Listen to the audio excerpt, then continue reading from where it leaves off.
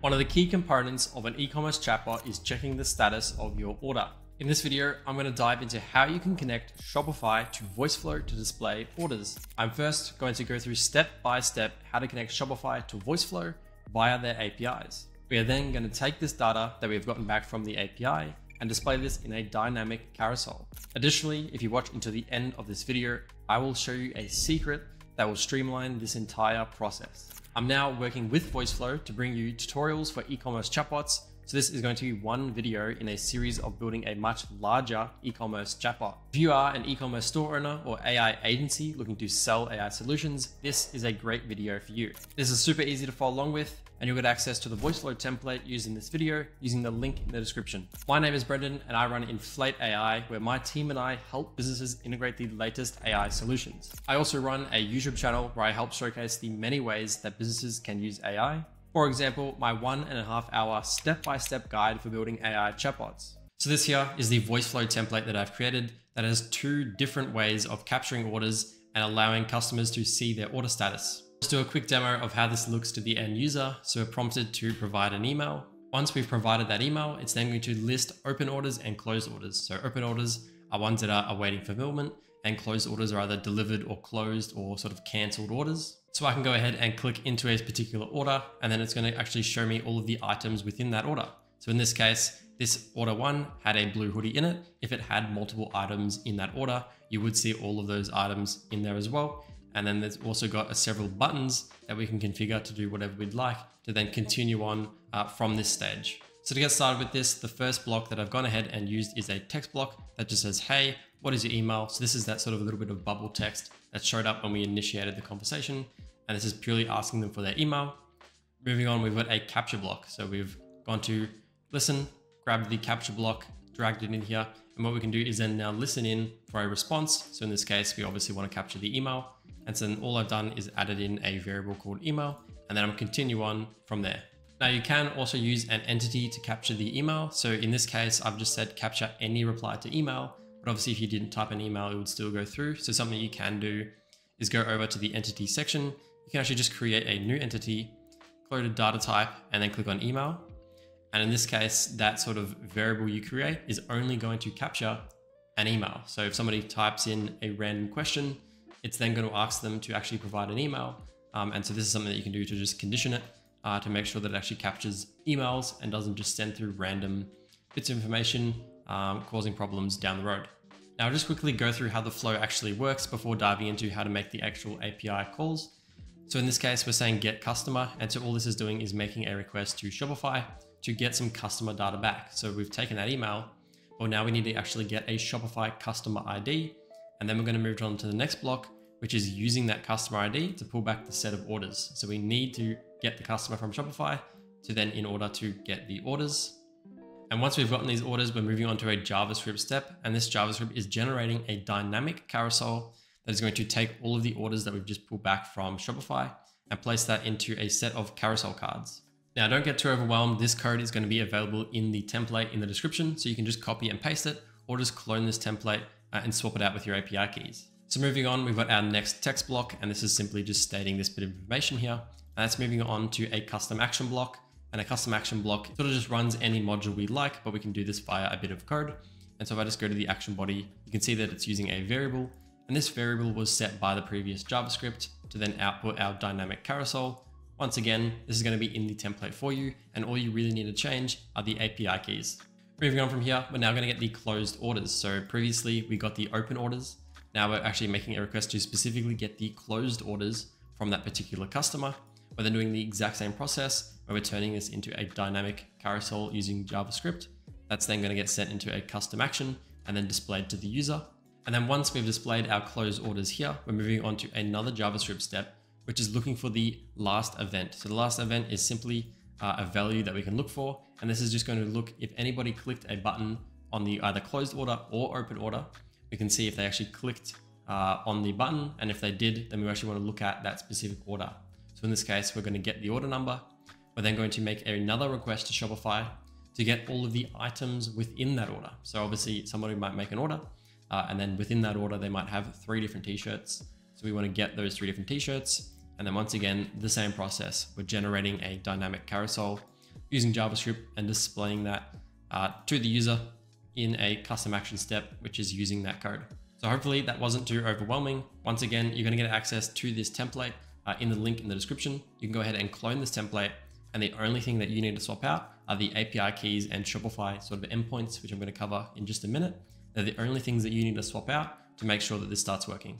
So jumping into the first API block, this one is to get the customer data. So in this case, we're making a request to Shopify with an email, and then this email is going to actually give us back the customer ID associated with that email.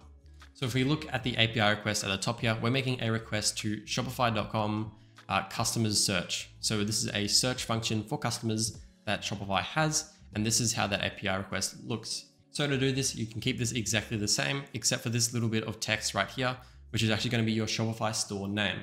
And this is easily found within the URL of your Shopify store. So you can simply just copy that and paste it in here. Then moving on, we've got some headers. We've got content type. You just need to paste this in here below this application/JSON. Then below this, we've got our Shopify access token.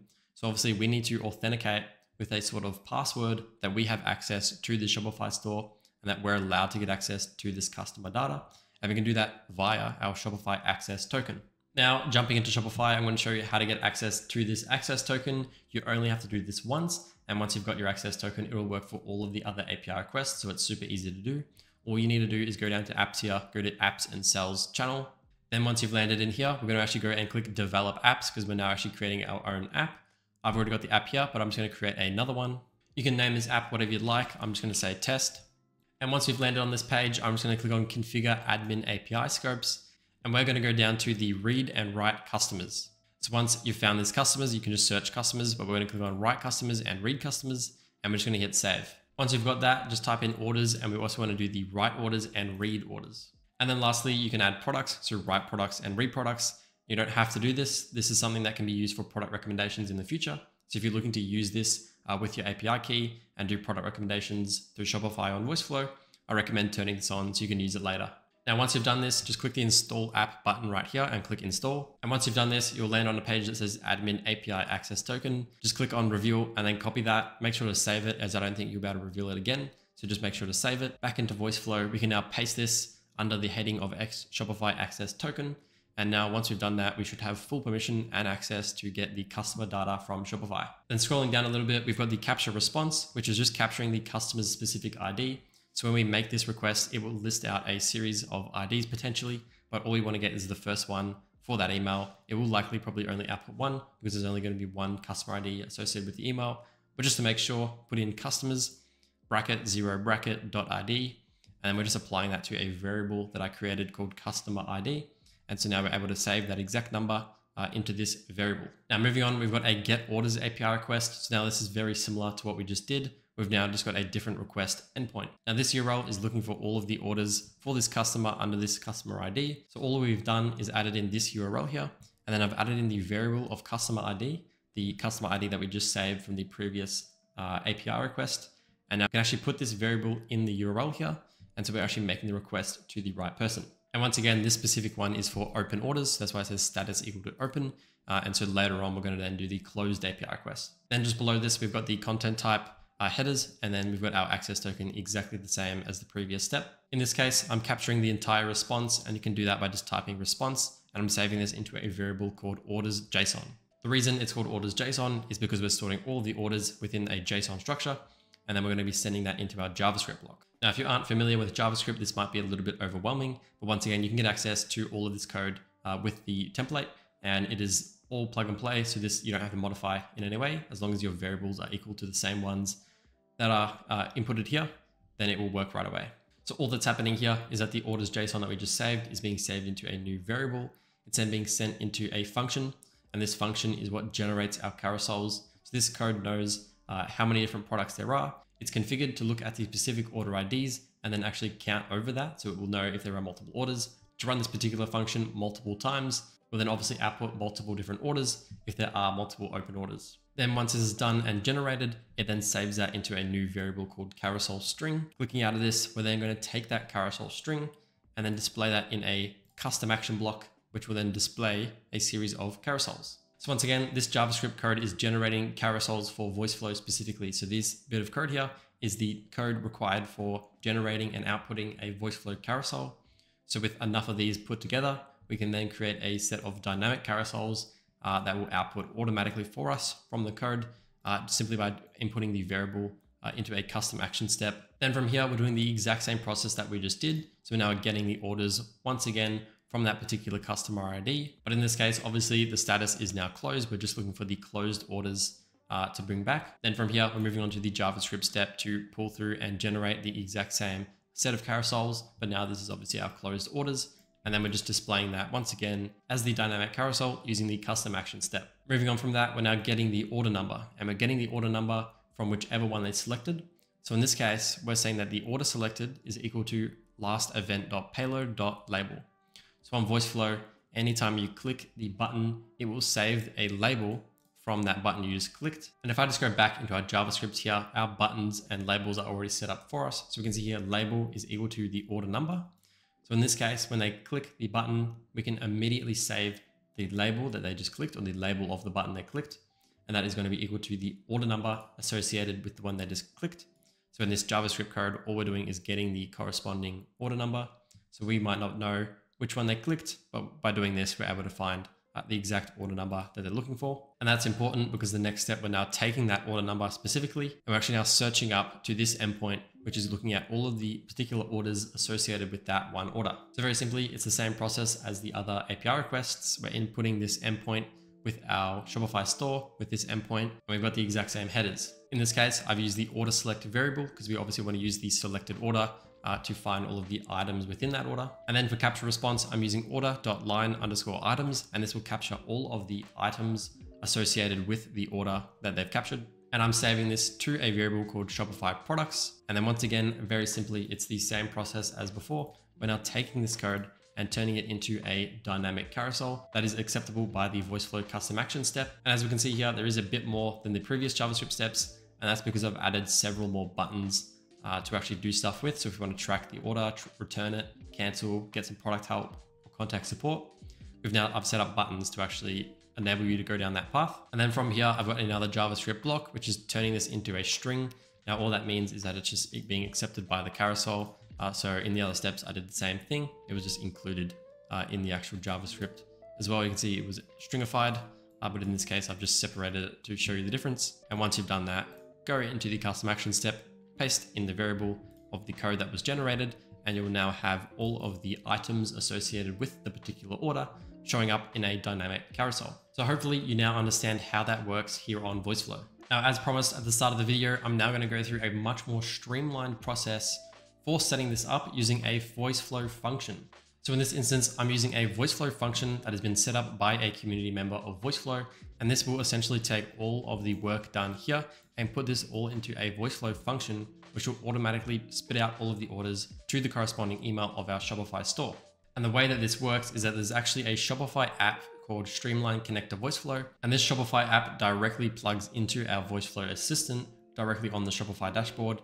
And then through this, we can connect it to our function, and it will automatically output all of our orders. So I'll just quickly show you this in action. I can just type in my email to the assistant, very similar to the other one as well. And so to give you a quick demo of this, it's very similar to the other process. Simply give it our email. It's going to run through all of the APIs for us, and it's going to spit out these series of orders that are available to us. Obviously, we can configure this however we'd like, but at the moment, it will just give us all of the corresponding orders that is in sort of ascending range. Now to set this up, all we need to do is copy over this Shopify function, which is going to be on this template, and also on the Streamline Connector website, you can get access to this function.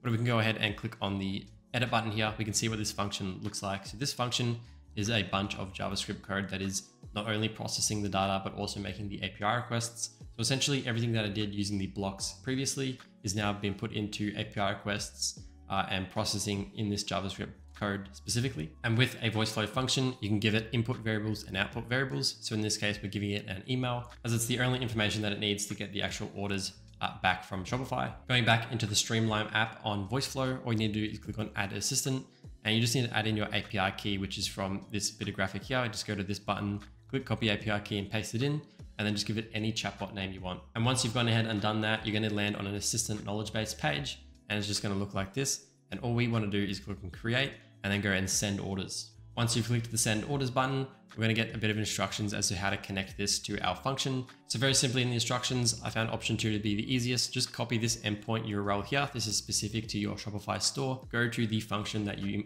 imported and then just replace this request URL with your URL that you just copied. So this entire bit of text here, replace that with your URL. And once you've done this, you are now completely done. So as long as you've hooked up a capture step that is capturing an email and sending that into the function can then run that email through the series of APIs in the code and then process that data to then output the dynamic carousel with the orders without having to do any of this setup. That being said, I do think it is super valuable to actually understand how this process works. So learning how to do this or just having an understanding of how it is working in the backend is something really valuable to know. If you'd like to get 15% off and a 14-day free trial to the Voiceflow Streamline Shopify application, you can go ahead and just use my code Brendan and you're going to get access to those benefits. I'd really appreciate it if you'd subscribe to this Voiceflow channel and if you'd go to my channel, Brendan AI Automation, and subscribe to me there as well.